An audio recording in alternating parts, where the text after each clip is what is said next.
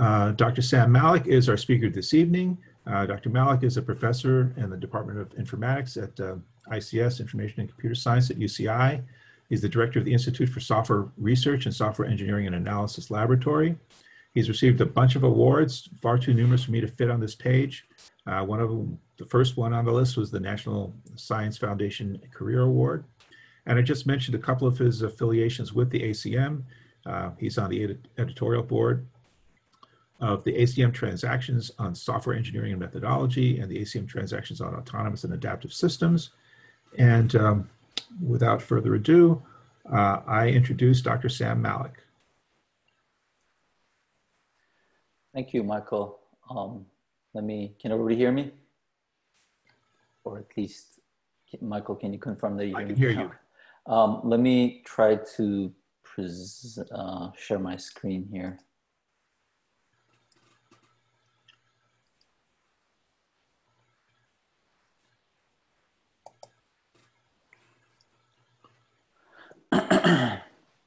Okay, so I think everybody should be able to see my screen now.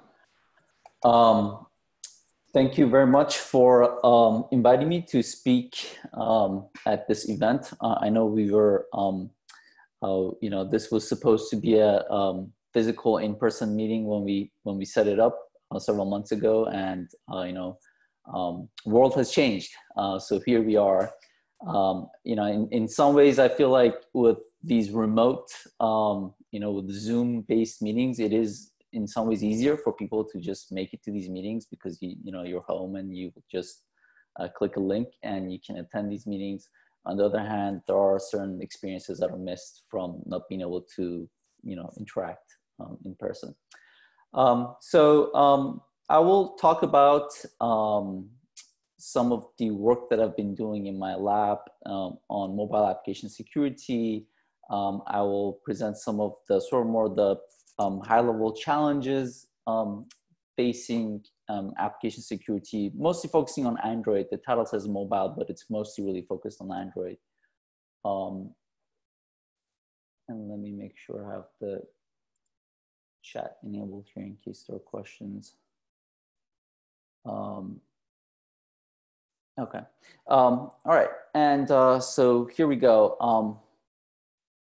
I think everybody is aware of the fact that smartphones have fundamentally changed computing. I have some stats to go over as to just the extent of it. At least as of 2014, there are more mobile users than desktops and laptop users. So that's no surprise. As of 2016, as of 2016, most of the internet traffic is actually generated from mobile and tablet devices. So that's interesting. Most of the internet traffic, most of the e-commerce is happening over these devices. And there's been explosive growth in mobile apps. So, you can imagine any kind of a functionality and you're presented with dozens of possibilities. You can go to your favorite app store, Google Play in this case, or any kind of app store, and there are lots and lots of possibilities from weather app to flashlights. You have lots and lots of possibilities available to you. And so these have made these devices, mobile devices, a lot more useful. And so this data that I have here is a little bit old, but at least as of a couple of years ago, there was about 3 million apps on just Google Play. And that number has continued to grow. The revenue generated by mobile apps have also been growing. The expectation is that by 2022, so in a couple of years, the revenue generated from apps is going to top $800 billion. And so this is a big industry. And so, a few years ago, people used to talk about how future of software engineering is developing software for mobile devices. And, I think that future has certainly arrived. So when we train our students, nowadays, most of them are going to graduate to go on to become mobile app developers, basically, including the backend potentially. So a lot of these are distributed systems.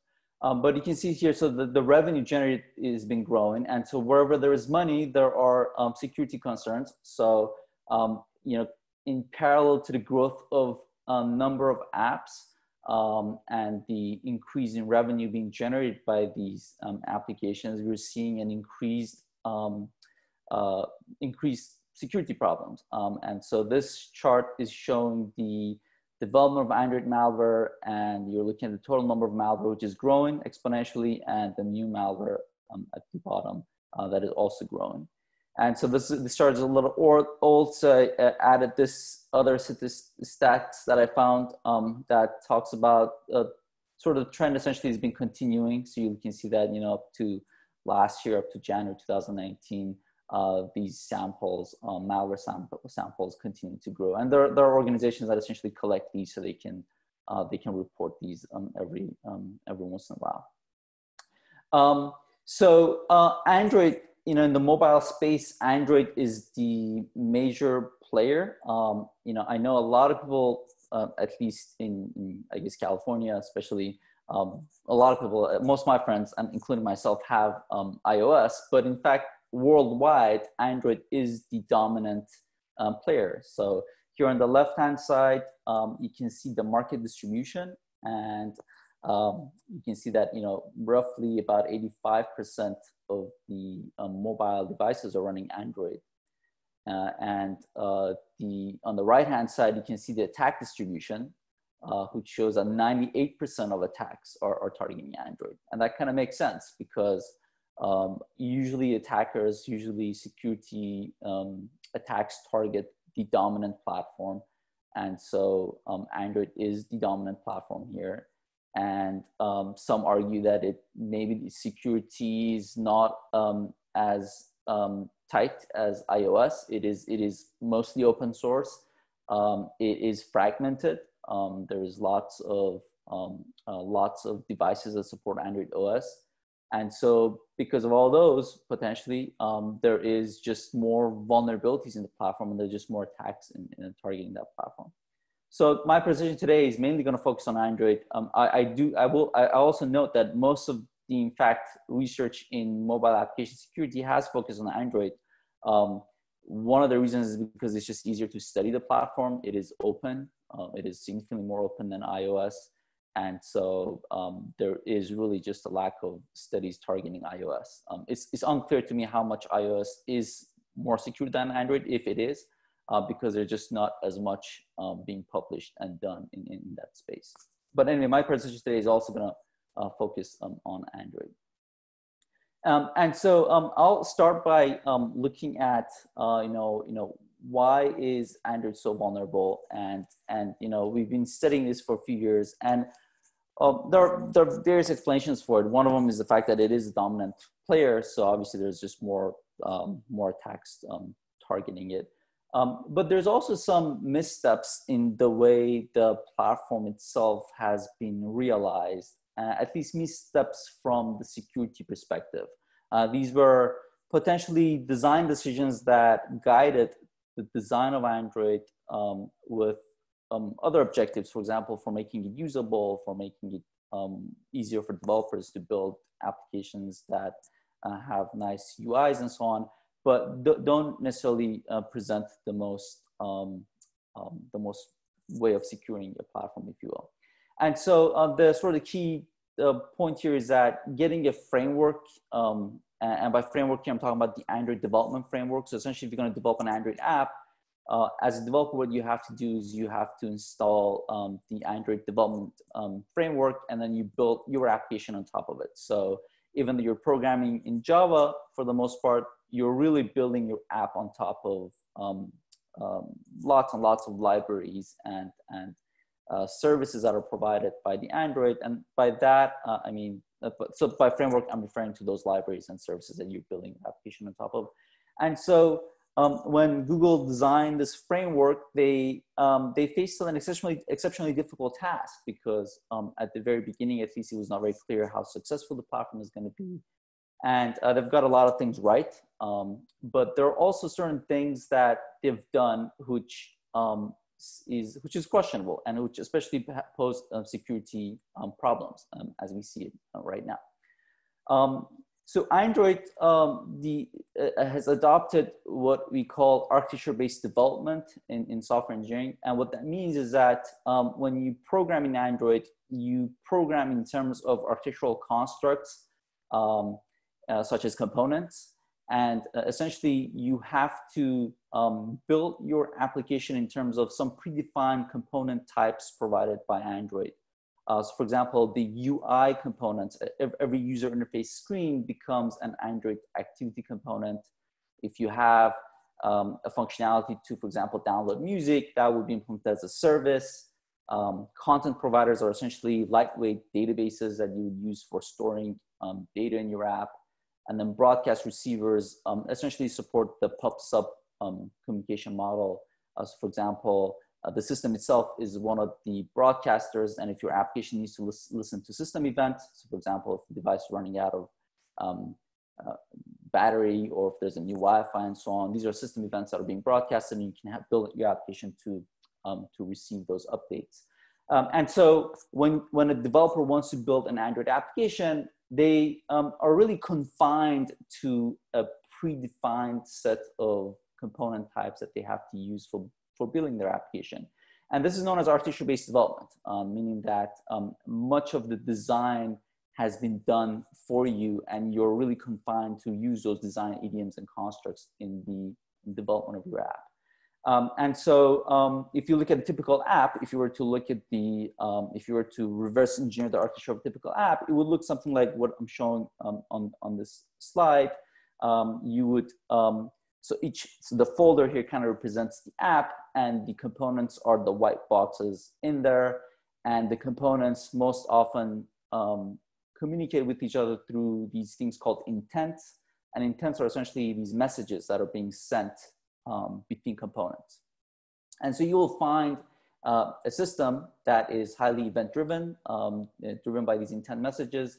And it has, most apps actually have very clearly defined architecture consisting of these components, predefined components that Android provides for you.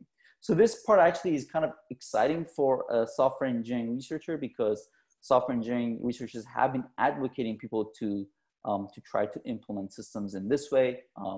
It results in clean designs and clean architectures and so on. So the issue is really not here.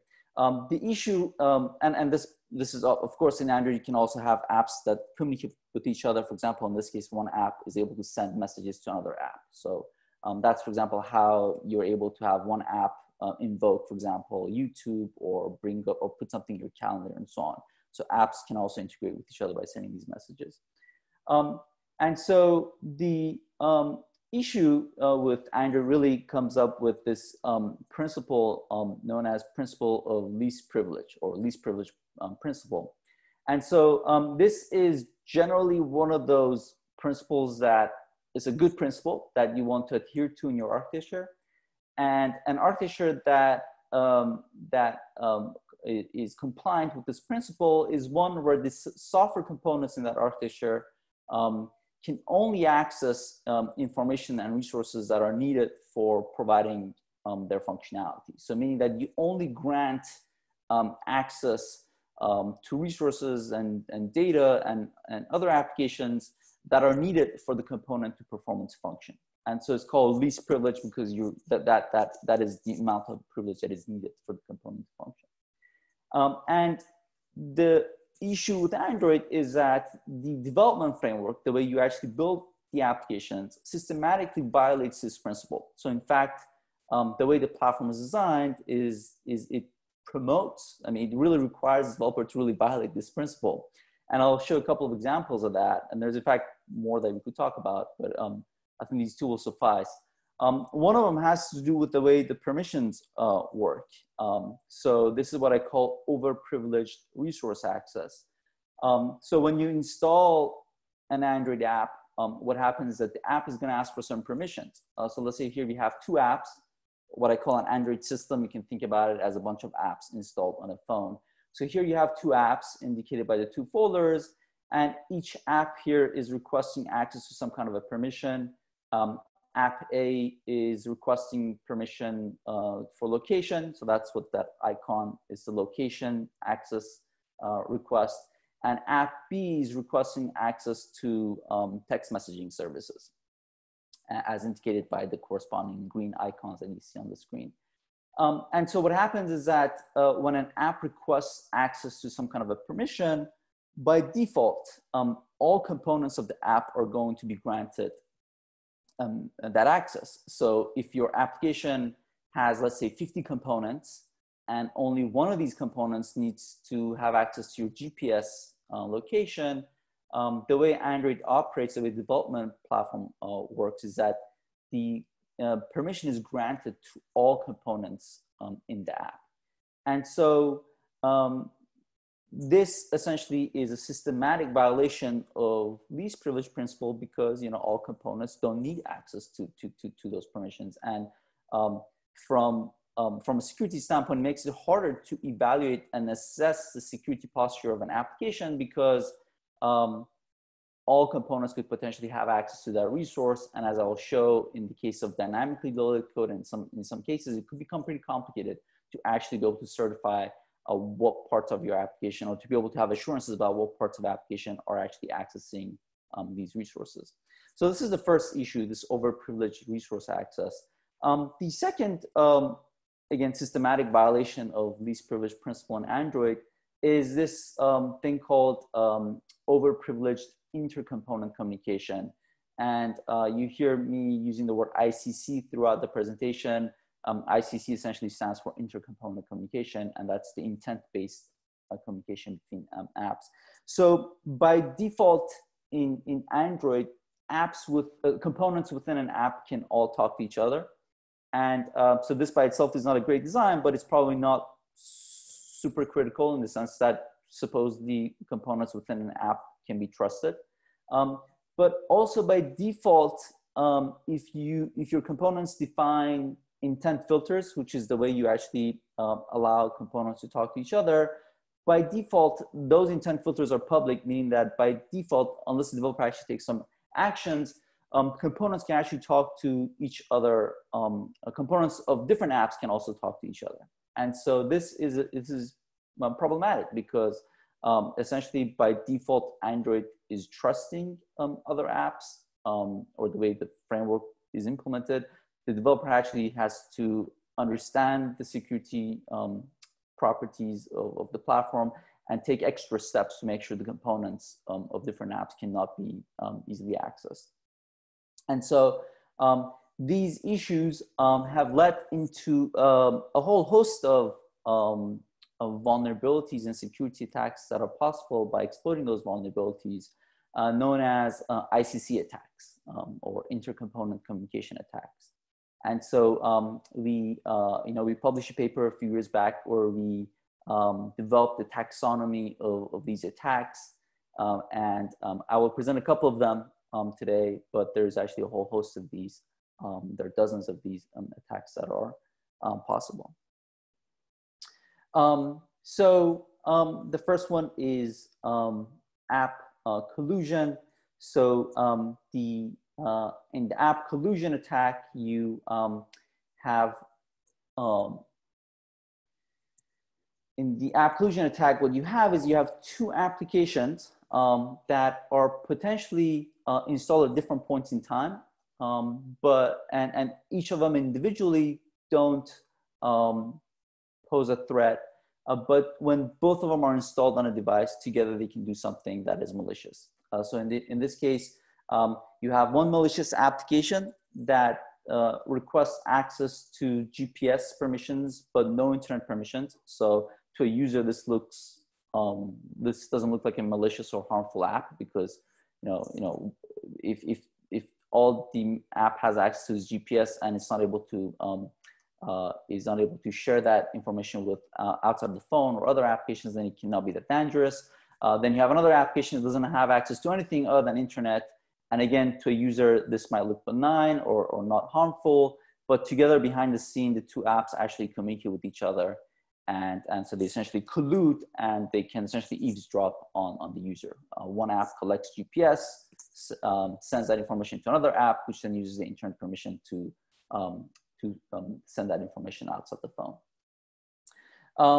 A second attack that I will just, again, giving you examples to get a sense of what these IC attacks look like. A second example is privilege escalation attack. So here is where here's where we have a victim app, a vulnerable app that has access to some security sensitive APIs through the permissions that are granted to it. So in this case, the victim app has access to your text messaging or phone calling services, and you have a malicious app that doesn't have that access. And so here you have a phone activity component in the victim app that is providing a public interface through an intent filter, and fails to check if the caller has the proper permissions. And so the way Android expects you to implement systems is that if you're going to make one of your components public, and if that component is going to access or is going to invoke some kind of security sensitive API, and for example, in the case of phone activity, then the developer needs to remember to perform some kind of a check. Once you receive an intent, you have to check to see if the sender of the intent actually has the phone calling permission or text messaging permission or whatever the permission is. You have to check that before you actually go and make a sensitive API call. And so the platform provides the capability of building a secure system, but it turns out a lot of developers don't follow these. And you've found widespread violation of these kinds of guidelines that developers are supposed to follow. And so in this case, essentially, caller activity is able to send a text message, for example, by sending an intent message to a component that that fails to perform that check. All right. I walked through sort of the some of the security issues in Android. I talked about a couple of security attacks. There are more, as I said. I'm not trying to cover all of them today. The question is, how can we solve these security problems? And there are generally two thrusts of research or two approaches that are possible. And in my group, we've followed both of them. And so I will give examples of both basically throughout the rest of today's presentation. One approach is to accept Android as is. So don't try to change it, because changing it is really problematic. In particular, it could result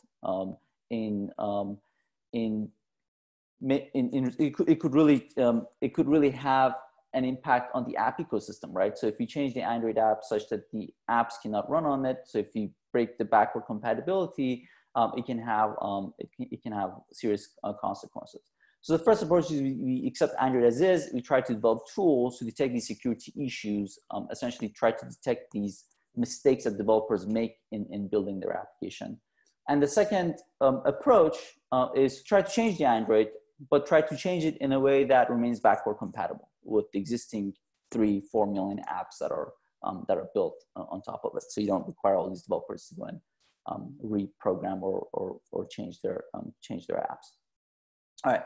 So I'll talk about one research project within each of these thrusts.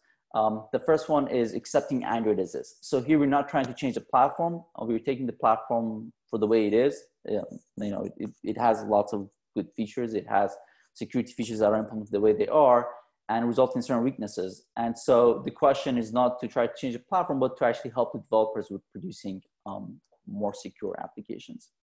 And so here, one approach that you could take is to try to essentially implement program analysis techniques for detecting security violations or detecting mishaps in the way developers have implemented their applications. And so by program analysis here, I'm mainly talking about static program analysis. And so static program analysis basically means that you give me your code, you give me the app, and I can analyze the properties about that app without actually running the app. So static, so without actually running the app, I will have another piece of software that runs through that app and tries to find violations such as some of the ones that I showed earlier. And so static analysis could either work off of source code or it could work off of bytecode. Everything that I'm going to show today actually works off of bytecode. So we don't actually need the source code of the app. We can just do this off of the APK file, which is the file that is the installation package basically for Android app. But we do this without actually running the program. So the naive approach of this kind of a program analysis approach, a way of finding security issues in apps, is to think about a bunch of apps that you're going to have on your phone. And let's say the scenario here is that we're trying to assess whether a phone has vulnerabilities or not. So you have a bunch of apps on a phone. And we can treat all these apps as one combined app. We can treat all these apps as one large program, or each app essentially is a component of the program. And we can build a program analysis tool or technique that tries to find these security issues, vulnerabilities that I talked about. The problem with this approach is that, first of all, it doesn't scale because users are installing more and more apps on their phones. And so, you know, it used to be the case that people had like 20, 30 apps, and now people have hundreds of apps on their devices. So it generally has scalability issues. Noting the fact that if you want your program analysis to be precise, it really takes significant amount of computation to build precise static analysis tools. Also because apps are being updated, being removed, new ones being installed. So if you try to do this very computationally expensive thing every time there's a change to an app because it was updated or a user installed a new app, it really just doesn't scale. It doesn't work. And so so the solution that we wanted to have here was an analysis that could both scale and be compositional. And by compositional, what I mean is that we want to be able to analyze each app in isolation. So we want to separate apps. That way we don't have to reanalyze all the apps on a device, for example. Analyze each app in isolation and then be able to then combine the results from all these individual apps to be able to evaluate the security posture of the entire system, the entire phone. And so that's what the compositionality means. And kind of an insight that we had here is that the sort of the insight that allowed us to do this is to be able to lift the analysis, is by lifting the analysis to the granularity of the software architecture. So instead of trying to do the analysis of the individual lines of code, we would try to do that analysis, but then lift it to the architectural level. And I think it will become clear when I present at a high level what the approach looks like. So this led into to this work and tool called Covert, which stands for Compositional Analysis of Inter-App Vulnerabilities. So Covert is a is a kind of a marriage of program analysis, static program analysis, and formal methods, which basically means that it's a kind of a model checking approach together with static program analysis. And I will go over it at a high level without getting into details of the formal methods here to give you an idea of how the system basically works. The first thing that we did is we developed specifications that capture what it means to be an Android system. And so we captured these in the form of alloy models. You don't have to understand the alloy model that I'm showing here. I'm showing it just so you have a sense of what it looks like. Alloy is a formal modeling language. It allows you to formally specify properties about your system. And so what we've done here is that we have formally specified what it means to be an Android application. So here, the signatures here represent the constructs, the components, intent filters, all the constructs that you have in Android. You have fields that represent the relationships between these.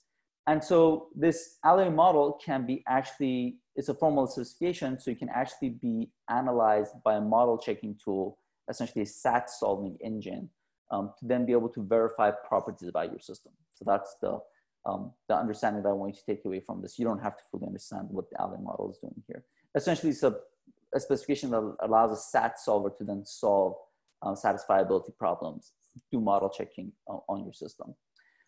So we built this. This was a manual effort. We've done this kind of a one-time effort. We have to update it every time Android has major changes to it, but that typically doesn't happen that often. We've built program analysis a technique that analyzes apps individually and extracts equivalent alloy specifications for the app.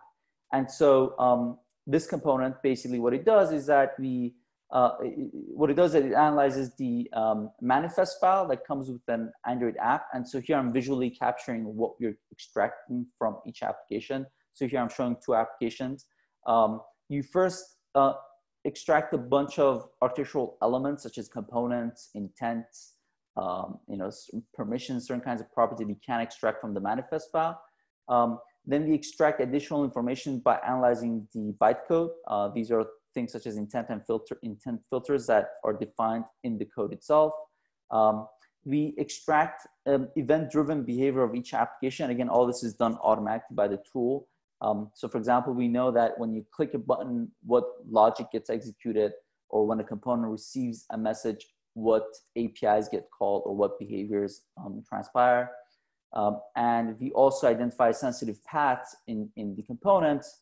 So a sensitive path in the case of the phone activity here, highlighted in red, is indicating, for example, that when this phone activity receives an intent message, it eventually makes, for example, some kind of API call that is security sensitive. For example, sends a text message or makes a phone call or accesses GPS and so on. So APIs that are essentially permission protected.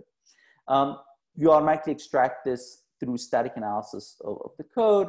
And in the end, the result of static analysis is modeled in the form of alloy specification. So again, these are machine interpretable formal specifications that could be then analyzed using the SAT solver. And again, I don't need you to understand what these models are saying. The point here is that each application results in a separate specification. So if so if the malware application or if the victim application here changes, I don't actually have to analyze other applications. These are declarative specifications that are independent of each other. So they're declarative, and therefore I can only analyze the app that has been updated. And so that's the second component of covert. And then the third component is to model the vulnerabilities that we're trying to check.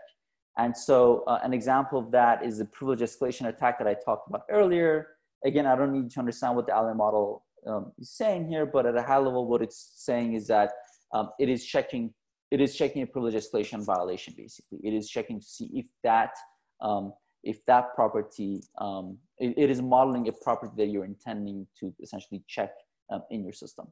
So given these three models, an Android specification that is essentially modeling the properties of your architecture of an Android system, app specifications that are automatically extracted through static analysis, and assertions, which are the properties you're trying to check, you feed these into a SAT solver, which is indicated as a formal analyzer here. And the SAT solver is unable to detect whether any of those assertions are in fact satisfied. And in fact, what we're really doing here is a model checking. You can formulate this as a model checking problem. Where given an Android specification S, so S is the Android architecture and how it behaves.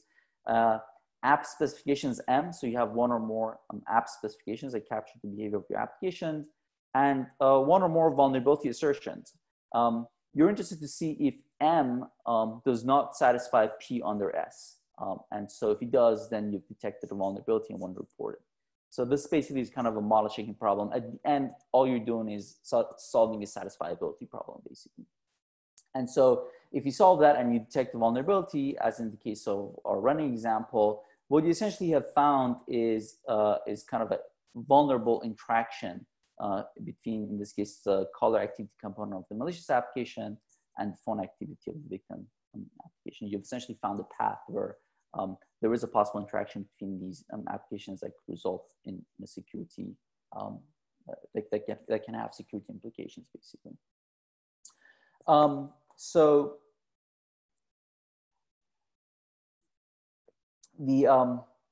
I've done a bunch of experiments with Covert. In fact, Covert is a tool that an eventual version of it, not this version I'm talking about, but a later version of it was actually used by DHS for a while for vetting, Android apps within a platform they have called Swamp, which you can find if you Google. And so a version of this was actually being deployed there to vet Android apps and systems within DHS. But in this experiment that we published on, we had 4,000 Android apps. They came from 4 repositories. So they included some of the popular apps from Google Play, some random apps, some malicious apps, and apps that came from other third-party app stores, if you will. And we partitioned this data set into 80 non-overlapping bundles. Each of them was comprised of 50 apps, essentially. At the time when we did this work, this is a few years ago now, the 50 apps was supposed to essentially represent typical number of apps a user would have on their phone. I think nowadays it's significantly more than that. But imagine each of these experiments being essentially a device with a bunch of apps on it, with about 50 apps on them. And we ran the tool, so we found 385 vulnerabilities, variety of vulnerabilities. I didn't talk about all these vulnerability types today, but one of them I talked about was privilege escalation. So we found, for example, 36 instances of privilege escalation vulnerability in this experiment. And we manually checked these, and we found that the tool in general has about 61% true positive rate.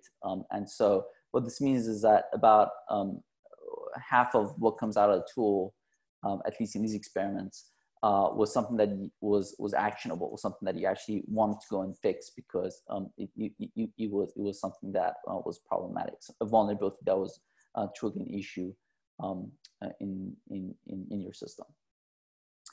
We compared, okay, so we found some interesting examples of security attacks that were possible here.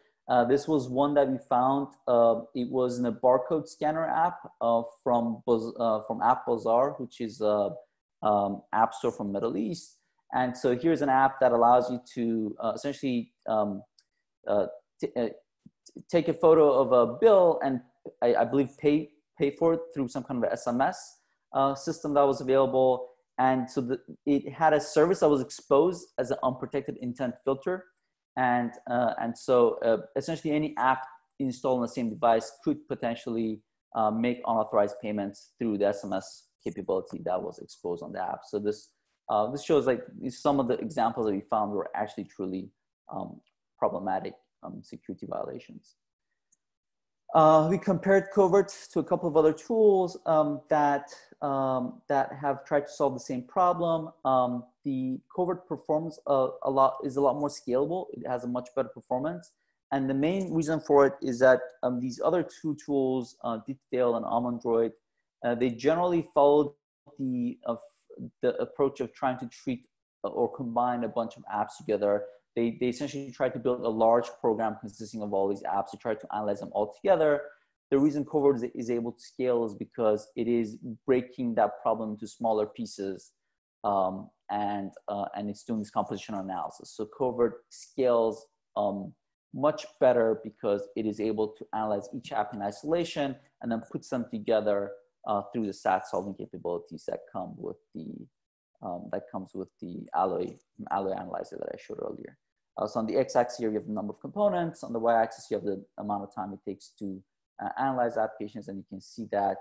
In fact, with some of these, for example, Ditfail, we couldn't actually run the tool for more than 30 components. So this shows that Covert actually scales much better than these other techniques. So one thing that Covert and pretty much any other static analysis tool cannot handle very well is this category of security attacks that are becoming more common. And these are attacks that are essentially done through what is known as dynamically loaded code. So one of the things that Android allows is for an Android app to load code after it gets installed. Here, the caller activity component malicious application is downloading some jar file external to the device. So it goes to some backend and downloads some jar file and essentially gains new behaviors that are not that don't exist when we analyze the application. Therefore, a tool such as Covert or any kind of static analysis tool is not able to detect. So these are known as hidden code or dynamically loaded code. And because the code doesn't exist when you analyze the application, you actually cannot detect these kinds of attacks. And so this is a kind of a limitation of this approach, which is something that we try to address in the other project that I'm going to talk about. So the second project that I'll talk about is kind of an example of a second category or second way of thinking about or doing things here. And so here what we're trying to do, so the first approach, we tried not to change Android, rather we tried to develop tools to help developers and security analysts to find security issues in systems. The second category is to try to actually change Android. So it's more of a, well, what if we could change Android? And what if we could do it in a way that it would not break the backward compatibility with existing apps?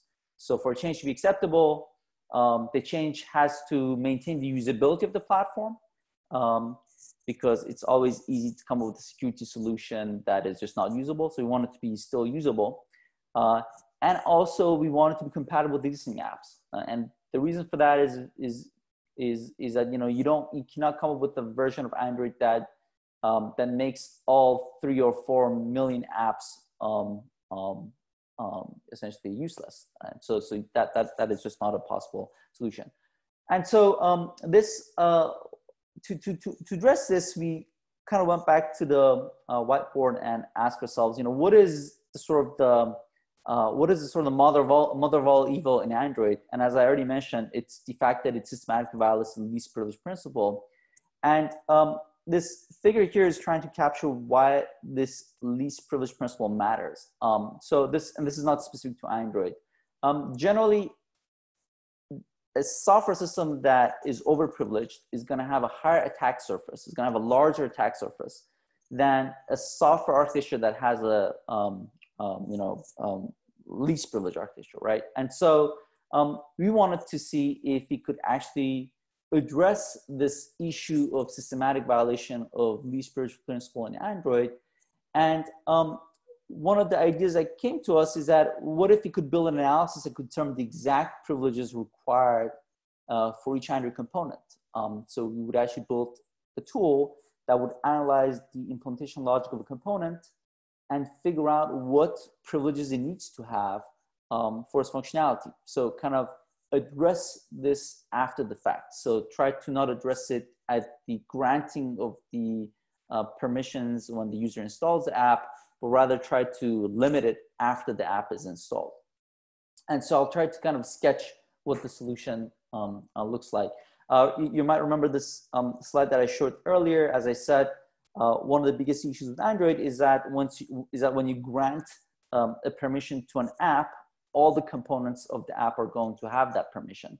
So for example, here in app A, we've granted the app the GPS permission, the location permission, and all of its components are automatically granted that permission. And so what we thought about is that, well, what if we could analyze the bytecode of these components and figure out exactly what APIs are being called from these components. So for example, we could figure out that, oh, the reason app A is requesting the location permissions is because component 2 in app A is calling get GPS API, which is an API that is security sensitive. It requires a permission to be able to access. And the reason app B is requesting text messaging permissions is because it has a component 1, that is calling this send text API. And so, and we did that. So we built a static analysis tool. We developed a mapping of API calls permissions. So we first figured out, actually we leveraged a prior work that had systematically figured out exactly what permissions are required for which API calls in Android. And then we built a static analysis tool that then analyzes the bytecodes of an application. And so even though when you install the app, it is granted all these permissions, what we could do is we could actually exactly figure out what components should have those permissions and only grant those permissions to those components. So we could actually automatically figure out from the APIs called by these components what permissions they need for operation. And we could similarly do the same thing with this intercomponent communications. As you recall, I showed this slide earlier. One of the issues with Android is that by default, components can talk to each other within an app. They can also by default talk to each other across apps, and developers have to take extra steps to make sure these communications are prevented. But what we realized that we could actually build static analysis tools that would analyze the bytecode of components and resolve the intent and the recipients.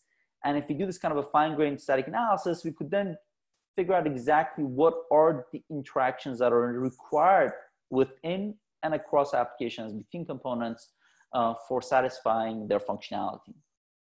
And so given these two capabilities, we developed a tool called Deldroid, which basically stands for determination and enforcement of least privileged architecture in Android. And at a high level, it works like this. You give us an overprivileged system, which is a default system in Android. It has components have access to all these permissions that they don't need. Components can talk to each other. Components have more communication capabilities than are actually needed. We statically analyze it. We figure out exactly what is needed for the components for the functionality that they have. And whatever is not needed is what we call extra privileges, right? So there are extra privileges that we essentially don't need for this system for these components, for these apps to function. And we built a custom version of Android. So we have our own version of Android where everything is basically the same, except a couple of components that have been modified in the framework. So there is a resource monitor and ICC monitor component in Android. We've modified those two components. We provide these extra privileges as ECA rules, event condition action rules. And so this Android framework then at runtime prevents all the resource accesses or communications that are prevented based on analysis. And the key contribution of this, or one of the nice thing about this, is that all the existing apps that you're running on Android can still be executed without requiring any changes to the applications. The only thing that is, of course, needed here is that you would have to install our version of Android. So once you install our version of Android, which is, again, a slightly modified version of the the open source version of Android, it's a small modification to it, you could still run all the existing apps on top of it because the changes are in the framework and they don't require changes to the application. And technically, your components, your applications should continue to function the same because our analysis is keeping all those permissions that are needed for their functionality. And so this would, by default, address the hidden code types of attacks that I talked about earlier.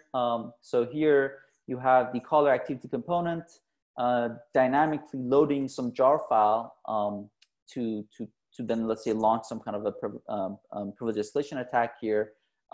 Since Deldroid statically analyzes the app at the time of the installation, it actually does not allow this communication between caller activity and phone activity because it doesn't find that in the application logic of the caller activity when the app gets installed.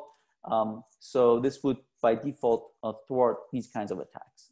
Of course, it has a side effect that if the app is downloading dynamically loaded code for benign purposes, for not malicious purposes, then it could potentially cause problems. Then in those cases, the applications have benign behaviors that we're preventing, basically. And we'll see that in some of the evaluation that we've done. So we did some experiments here to evaluate the approach. We did 10 experiments with 30 randomly selected apps. We wanted to see how much of an attack surface can we reduce using Deldroid by establishing this privileged architecture. And so these are the 10 experiments with the apps. You can see some stats about the number of components involved. So the approach reduces the ICC privileges by 99%. So these are the intercomponent communications. That tells you that on average, an Android app essentially has 99% more privileges in terms of communications between components that it actually needs to function. And we reduce the resource access privileges by 97%. So 97%, you can think about it, like 97% of components have privileges that they don't actually need to have, basically. So this shows you just how grossly Android apps are overprivileged in terms of communication, in terms of accesses that are granted to them to the APIs and to the resources on the phone. So this just shows how attack surface can be reduced, but it doesn't still tell us how effective this reduction is in preventing attacks. So obviously we're reducing the attack surface substantially, but how effective is this in actually preventing security attacks from happening? And so for that experiment, what we did is we found a data set of 54 malicious and vulnerable apps. So these are apps with confirmed steps and inputs required to create an attack. And the two types of attacks that are in these systems are privilege escalation attacks, which I've talked about before, and the 20, and so you have 18 privilege escalation attacks and 24 hidden ICC attacks. So these are ICC attacks through dynamic loading with jar files and classes and so on.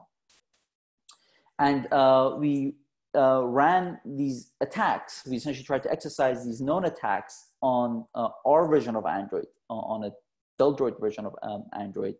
And so what you see here is the false negative, true positive, false positive.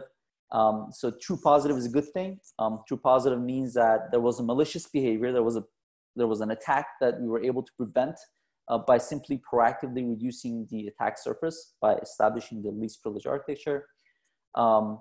So true positive is 42. So there was 42 attacks possible. We prevented all those attacks. False positive is not good. False positive is benign behavior that was prevented. So this means that there was some communication or some resource access that was benign, meaning that it wasn't malicious, but we prevented it because the static analysis is generally over approximates the behavior, it's conservative, and so it has false positives sometimes.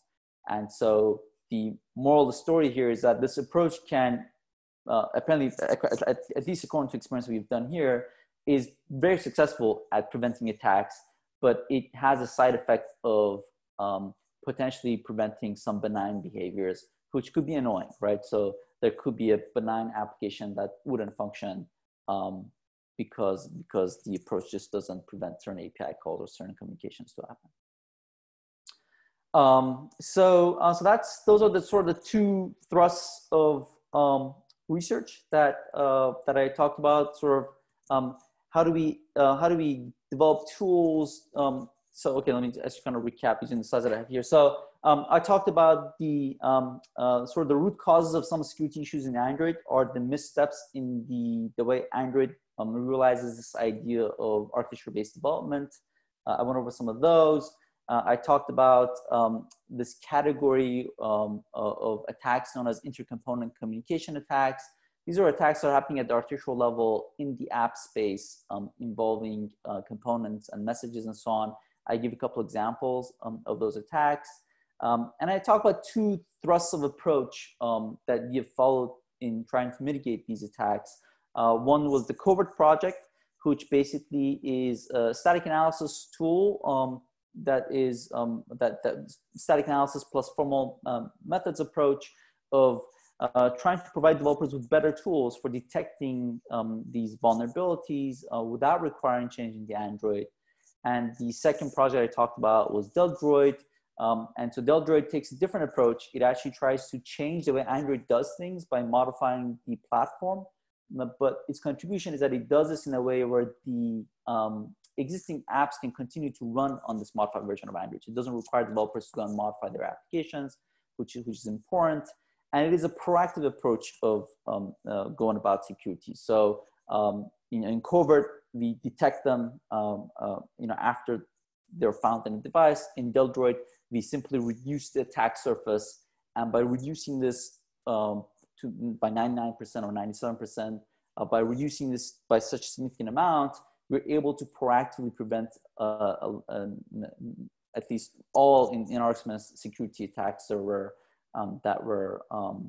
possible without it. So it actually is quite effective in kind of like a proactive way of reducing attack surfaces and attacks. So the broader takeaways from this work is that designing a new framework is hard. So this talk is not intended to say, Google did a bad thing or Android is bad. I mean, these attacks, these vulnerabilities exist in pretty much all frameworks, and most software is being developed on top of frameworks, whether it's mobile or whether it's web applications. There is really tons of frameworks out there. I mean, it's rarely the case that developers nowadays build software, without some library or some framework.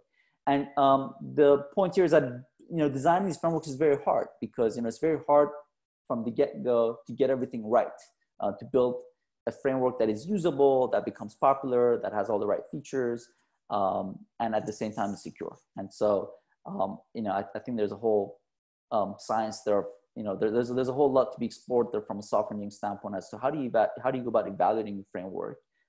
In many ways, it's difficult because once the framework becomes popular, like Android, changes to the framework would make the app ecosystem become incompatible, and that's kind of the challenge there.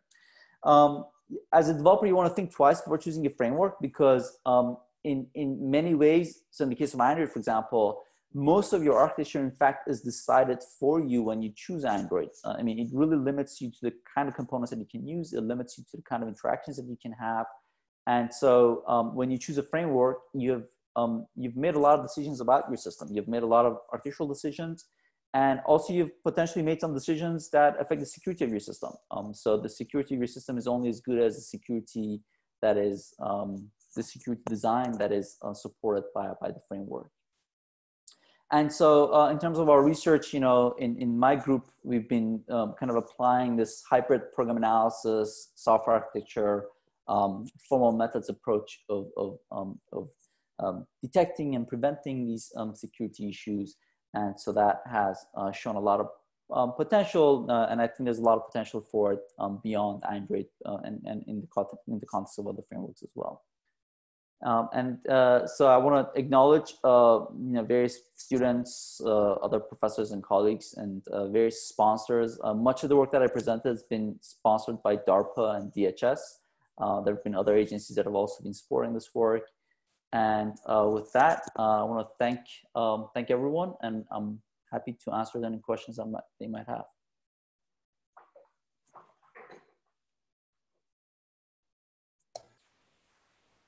Oh, thank you very much, Dr. Malek. We have a kind of a tradition that our first question will go to asking about participation from the IEEE Computer Society. So shortly we'll post a poll for that, and I'm hoping that if you are a member of the IEEE, not just the Computer Society, but any facet of the IEEE, that you can respond to that poll so that the IEEE, who's one of our co-sponsors, gets an idea of how much of their membership are participating. So you should see on your screen now a poll that asks if you are a current IEEE member, and if you could indicate yes if you are an IEEE member, that would be very helpful for us. So we had a number of questions. I've got 8 questions right now in the queue, and I will go ahead and ask these questions of Dr. Malek. And if you want to add a question to the queue, please go ahead and use the Q&A feature. The first question comes from, let me make sure I got this right. Just made it disappear. So where's my Q&A? From John Joint, an ACM member at Norwich University, and his comment is he's heard some security professionals are skeptical of the idea of using a mobile application as a means of contact tracing for the novel COVID-19 virus.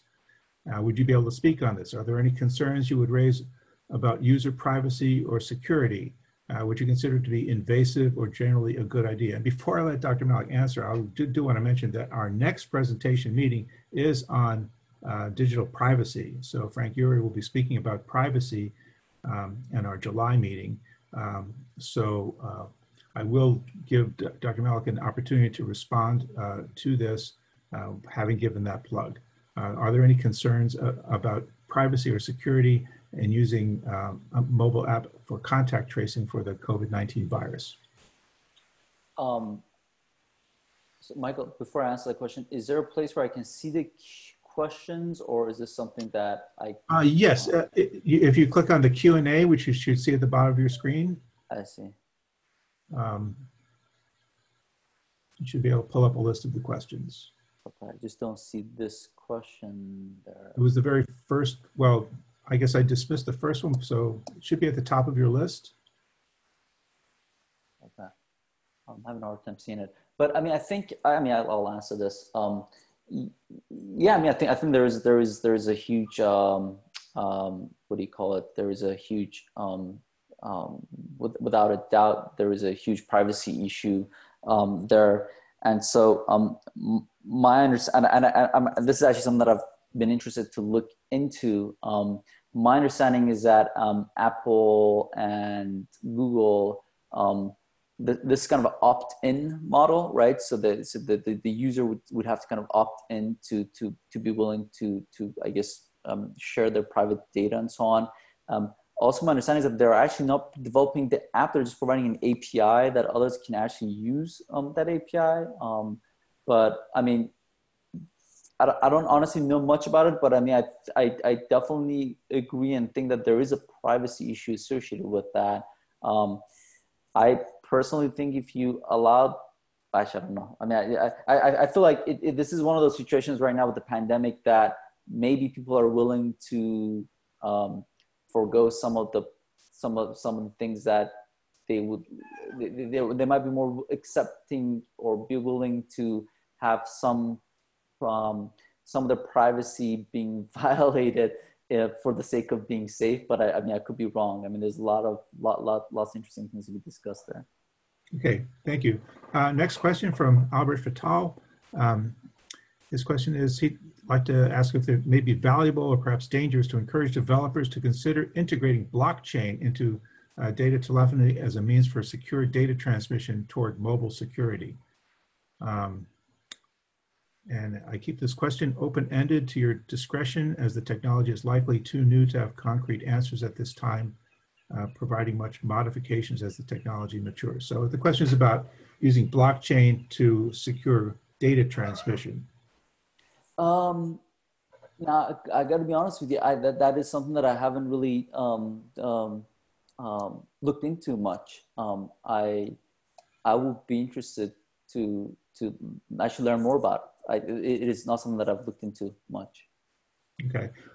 Before I ask the next question, I would like to mention that our presentations are scheduled to go till 8:30. So we have about 12 minutes left, just to give you an idea of how long it will last. Our next question comes from Madeline Bauer. It's a short one. And she says, is this overprivileged access a bug or a feature in the Android OS? So it definitely is not a bug. It has been, I mean, the system has been designed intentionally in this way, and there is a good reason for it. So from one perspective, there's a good reason for it. When the user is installing an app, it doesn't make sense for the system to ask the user if individual components of that app should have privileges. I mean, that's just, to a user, that is just nonsense, because if an app has 50 components and now the app asks me if this component should be allowed to have the privilege, that kind of a model of getting the user input is just not a solution, or it would just be it would just not be usable. So I think it's kind of a usability versus security, right? I mean, it results in more usable systems. I mean, Android a few years back, they went from an install time security, install time security model where you would have to grant the permissions at installation of the app, to a runtime permission model where the app requests access to permissions at runtime. And that was a lot more effective, because at runtime users just have much more better understanding of whether it makes sense to grant that permission to the app or not. So I guess the short answer to the question is that I don't think it's a bug. It was intentional design, but one could argue it has security ramifications, like what I talked about. So, you know, some of the solutions that I talked about, I think, allows us to address those issues that come up because of that. Well, thank you. Next question comes from Mark Velasco. He says, formal methods haven't been too widely adopted in the industry to a great degree. Do you see this as a way to drive wider adoption or usage of formal methods and analysis? I think the reason formal methods have, at least certain categories of formal methods have not been adopted because they have had scalability issues. For example, SAT solving techniques and so on. there has been a lot of advances in SAT solving technology that has made it. So, for example, some techniques such as symbolic execution. So, some people might be aware of that. Symbolic execution is this kind of a formal approach of analyzing programs, where you take the conditions and guards in the program and you model as a SAT problem. You solve it in that way. It was something that was widely studied, 30 years ago, 40 years ago, and then people just kind of stopped working on it because they thought it's just not scalable, it's not going to go anywhere. Then sort of the mathematical community and the sort of that whole community made so much advances in solving these SAT problems that we have much more efficient and faster SAT solving algorithms. And so now a lot of those techniques are making a comeback in software engineering and in program analysis. So I do think that a lot of these formal methods techniques that at least we're relying on SAT solving technology solutions are making a comeback and are being deployed nowadays in various settings. So they have become more practical just because of the advances in SAT solving algorithms. Thank you. Next question comes from David Harnick Shapiro. Do you think that Deldroid will be included in any commercial Android? I don't know. I would have to hypothesize about that. I think the challenge with something like Deldroid is, I think a real solution here would be to have something like this actually incorporated in the open source version of Android. I'm not really sure if that is something that will happen. It's probably unlikely, I would say. Okay. Yeah. Next question comes from Michael Pope. Something that isn't talked about much with Android or iOS is that it's locked down so hard that you don't really control the phone and arguably don't own it. To get that, you would have to actually hack the phone. If it were possible to get root in a more straightforward manner, how do you think it would change this situation? Is it possible that it might be able to help and hurt at the same time? To be able to root the phone? Is that the question? Usually I think generally speaking, I think rooting the phone is more likely to result in more security problems for the phone than not. But I do note that some of our techniques, so for example, Deldroid that I talked about, that pretty much does require to root your device because you have to install our version of Android, which basically requires you to root the device. It's hard to make a general statement here, but I think usually I know a lot of telecommunication companies and so on, they have issues with their users, in fact, rooting their devices because of the security concerns. Yeah. The next question is really kind of a follow-on. It comes from Brian Saya. Can you think of a reason why Google would not consider integrating the features of Deldroid into Android proper?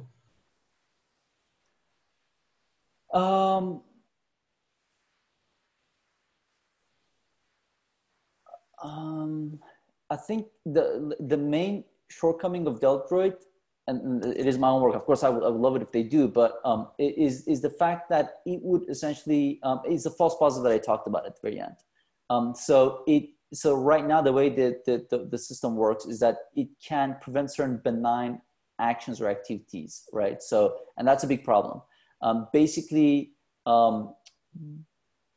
I imagine Deldroid would be more useful not for the general population, but rather being more useful for folks that want a really secure phone. So if there are, if you, in the sense that if you have a phone that is, so for certain organizations that want to make sure their users are using phones that are secure, Deldroid is going to give you more control over that. And it's going to give you a lot more trust into those devices because you're preventing a whole bunch of stuff from happening. You're really locking it down to the permissions and privileges that are possible, that are needed. I'm not really sure if it would be a great solution for the general public, just because it might prevent, in some cases, legitimate behaviors. Okay. That's a shortcoming of Deldroid, is that it rarely, sometimes it does have that, and as we saw in one instance, it prevented benign behavior from happening. You kind of addressed this early on, but a question from Ansel Tang. Would you compare iPhone framework on its security and architecture, to Android? Um, iPhone is quite different from Android in its development framework. It doesn't advocate this idea of architecture-based development the way Android does. And so I'm not 100% sure if all the things that, I mean, most of what I talked about today is not going to be applicable to iPhone and iOS just because how different the platforms are. And as I said earlier, iOS is just generally speaking a much less studied beast than Android. There's been not many studies into not at least quite as much as Android into, well, the various attacks there, but also in terms of the solutions that are available. Our next question comes from an anonymous attendee. Are there any vulnerabilities that are specific to certain Android devices? That is Samsung more susceptible than LG or vice versa? So the kinds of attacks that I talked about today, these are all in the application space and mostly caused by the development framework, design guidelines, and so on. What I talked about today is mostly, for the most part, maybe all of it, is not really affected by differences in the Android and the fragmentation of the platform. But some Android vulnerabilities and attacks are caused by device drivers and by the fragmentation of the platform. That is not something that I've dealt with much, and my presentation today really was at the application level, not in the sort of the OS level and the issues that might come up there. We actually have another faculty at UCI, Ardalan, who in fact focuses on those kinds of more lower level device driver kind of attack vectors. Thank you. A question from Dan Whalen. Has there been any interest in your work from the Android developer teams at Google? Has it had any impact on the current releases of Android? So we have collaborations with Google, actually interestingly, not on the security sides of things. It's been mostly on the energy. So there's another thrust of work that I do in my group on energy and testing of Android. No, not in terms of security. And that could possibly just be because also I haven't really been in touch maybe with the right people at Google, because, you know, the Google is a big organization. So I've had collaborations with Google, but not on the stuff that I talked about today. Okay, next question. Just like static analysis revoked permissions, do you think mobile endpoint protection will be in demand to monitor what applications are doing? Can they really tap into that level of process? I'm not sure if I fully follow the question. I think the question is about the sort of the solutions for management of mobile devices and so on.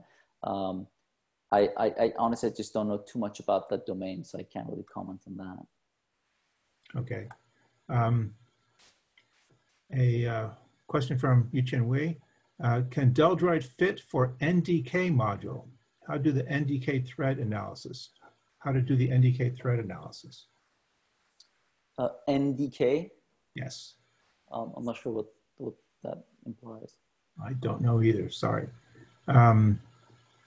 You did answer this. Are there any specific types of benign action components that might take that Deldroid with falsely flag? You did say that there are a number of false positives that it does flag. And I think you answered this as well. What kind of phone do you use? I think you already said that you use an iPhone. I use an iPhone, that's right. Okay, well, we are at the end of our allotted time. It is now 8:30. I know we have people participating from the East Coast, so thank those people for connecting in. I know it is a bit frustrating. We had about 100 people on our call, and not being able to see each other kind of takes away one of the core aspects of having a meetup. One of the great things of meeting at Kenobi Martins was the ability to network and to meet people and have informal conversations in addition to talking to the panelists. But And again, I don't know how we acknowledge the great presentation of our panels. I really enjoyed learning about things like app collusion and privilege elevation. Very cool stuff. But in our own way, let's perhaps through the chat, you could indicate your appreciation for the great talk that Dr. Malek gave us this evening. And I would like to mention that our next presentation is going to be on July 15th. And that is by Frank Urey. That will be on personal privacy. There were some privacy related questions here tonight. I'm sure it is something of interest to a lot of people, and it is going to be, closely connected with how we deal with the health concerns due to the COVID crisis that we're experiencing right now. So again, on behalf of the Orange County chapter of the ACM, thank you, Dr. Malek, for your presentation. And for all of you out there, please stay safe. Thank you very much.